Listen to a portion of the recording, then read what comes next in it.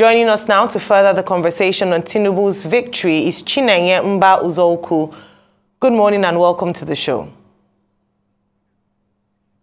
Good morning and thank you for having me. Well, good morning, Chinenye. The big issue in this election so far has been what INEC described as technical glitches and the inability of the polling officers to transmit onto the IREV portal that INEC talked about, from BVAS to IREV. Now, as someone in the tech space who deals with data, what do you think will have happened? Because INEC is here to give us a proper explanation of what the glitches, are all about. Beyond saying, oh, it's big election.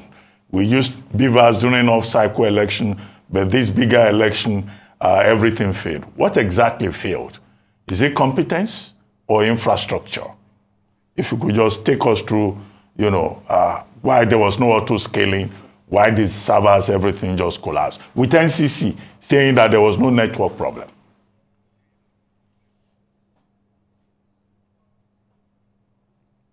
Thank you, Ruben. I would say that they are well, the first thing is that an election is actually about the chain of trust.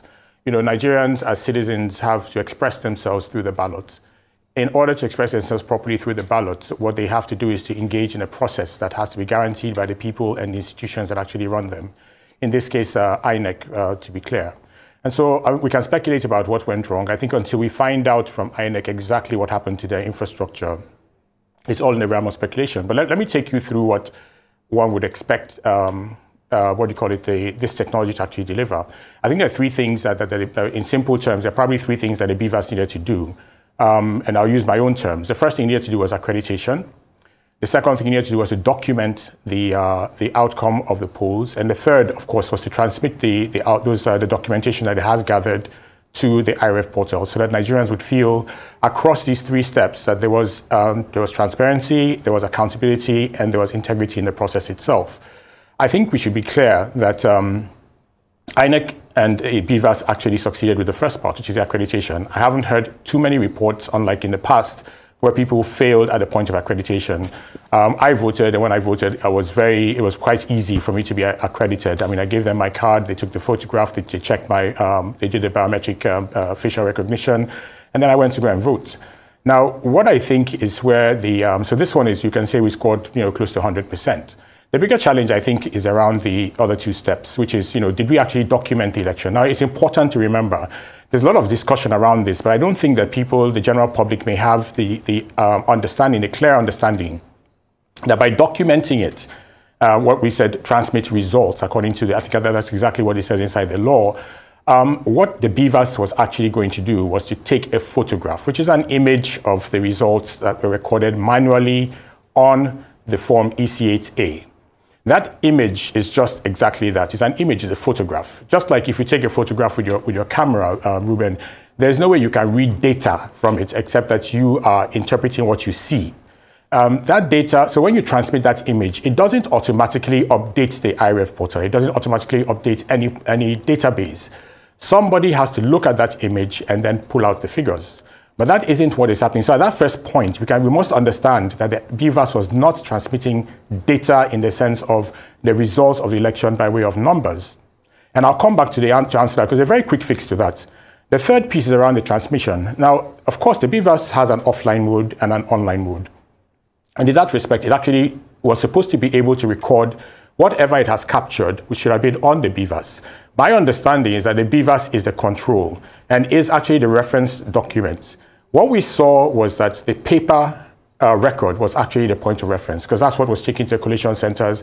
And in the collation centers, numbers were being manually added up based on pieces of paper and not referencing the BVAS. So it seems to me that in the process that we've just described, that the BVAS is kept in case of disputes and not actually for the purpose of actually tallying the results of the elections.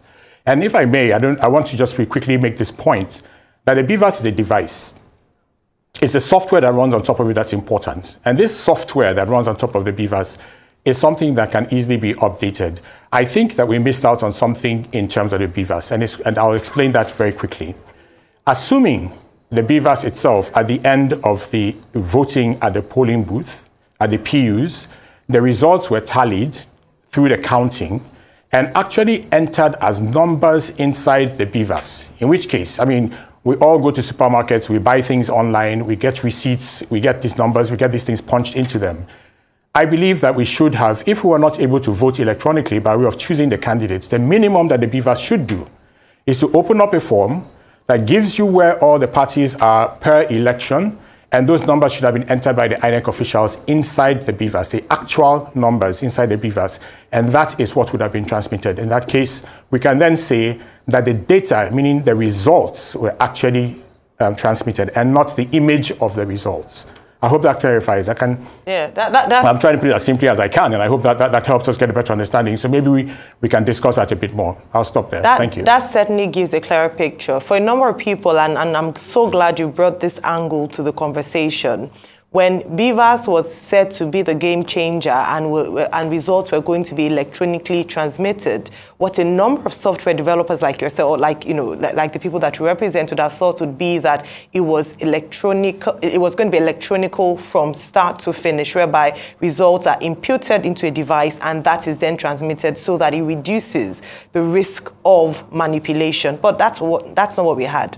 However, I still want to draw out a bit from the question that was just asked from you, because the big thing here is the statement made by the National Commissioner, INEC Commissioner for Voter Education, Mr. Festus Okoye, who said in a statement, talked about the technical glitches. Because across the nation on the 25th of February, results were not able to be transmitted at the collation, at the polling units, due to what network being down, according to what they said. Well, it wasn't even network, because we used network from different providers and they seem to be working on other devices except for BVAS. So there must have been something that went wrong.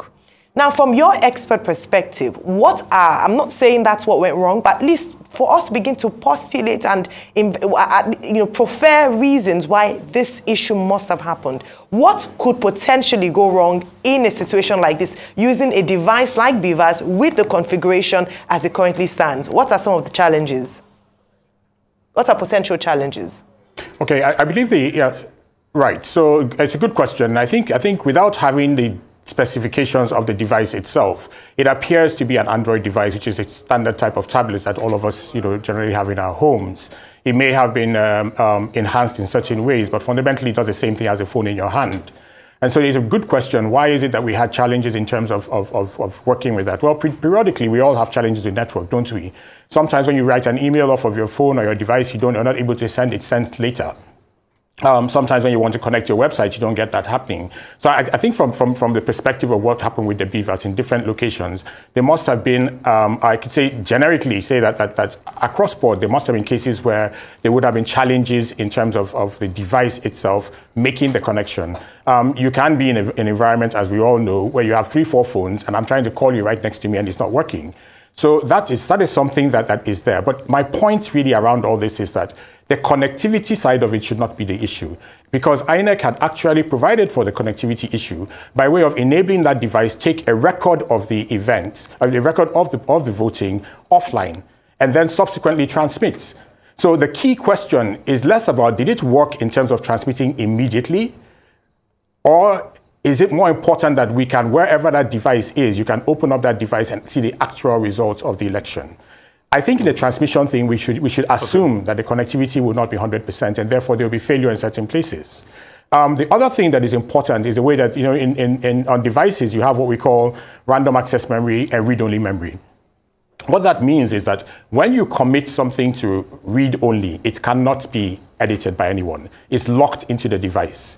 And so the results, or whatever it was that the BVAS was capturing, in this case, an image of the results, is locked into a read-only memory, which is not accessible to anyone except the people who have administrative access to the device itself. Okay. So the devices, were they capable of capturing the information? Yes. The key question is, what did they capture? Okay. We have seen situations of images of human beings. We've seen images of results coming from different parts of the country, going to the wrong section. I'm just saying, If you had put in the numbers as they were captured by the citizens, and I must congratulate Nigerians for coming out, in response and trusting the system. I think if the system failed Nigerians is a big question for us to answer. So just to dial back and just to challenge some of your positions, I think we're missing the point here, honestly, in this argument, and I'll tell you how we're missing the point. It is about the integrity of the system, and concerning the transmission, the feedback from site was that they had to send to a temporary offline portal, which was not supposed to be the case. And it was after complaints that INEC said they were having a glitch. They didn't put forward a complaint at first.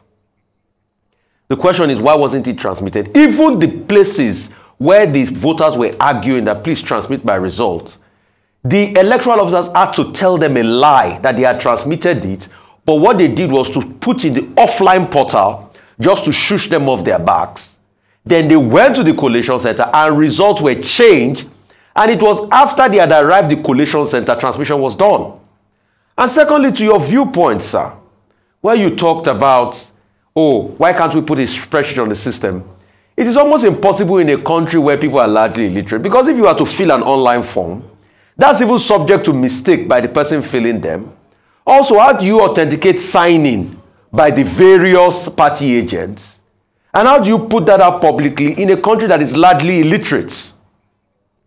Those are the other factors on ground. So I think the point we should speak to is the fact that transmission was not done at the polling unit. It was done after the collation center. And that was when all of a sudden the network started going. Yes. Rufai, if I may, I think your words were actually saying the same thing. You see, if you transmit an image of a result, you're still going to manually collate it. Somebody's going to have to read that image or read that physical paper and start manually entering the numbers inside the system, which again introduces a point of failure and possible error and possible, misuse of the system itself. My point around the form, and I actually challenge you regarding this form, the people, the INEC officials, are people who obviously do online banking. They have mobile apps. They go onto forms online all the time. Entering numbers, I didn't talk about a spreadsheet. A spreadsheet is a complex way of solving that problem. You don't need a spreadsheet. You just need a form with fields, and you enter the numbers there. Once you put in those numbers, the beavers could have been shown to the party agents. They would have accepted, then they would have pressed submit. Once they hit that submit, in the same way that when you want to send money to anybody through your app, it will challenge you first of all and say, confirm this transfer, and you click transfer. I don't think that the people that I saw I forget the electorate and the level of their literacy, I think the people that INEC had as field staff were fully competent to actually use those kind of applications, a simple application. And this is what was missing. To your point around the transmission and the collation, you see, I think that when we talk about the chain of trust and integrity of that system, the more you eliminate the points of human intervention, the stronger that system itself becomes. That's what we assume in technology.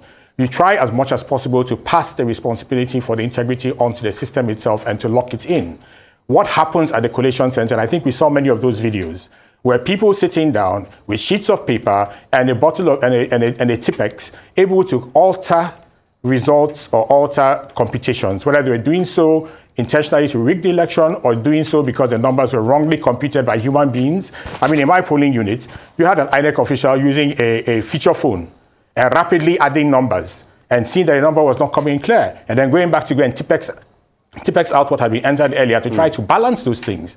This is not necessary. And this is what technology can do for you. It's almost 100% of the time, if you press your calculator and you add 1 + 1, it's going to give you 2.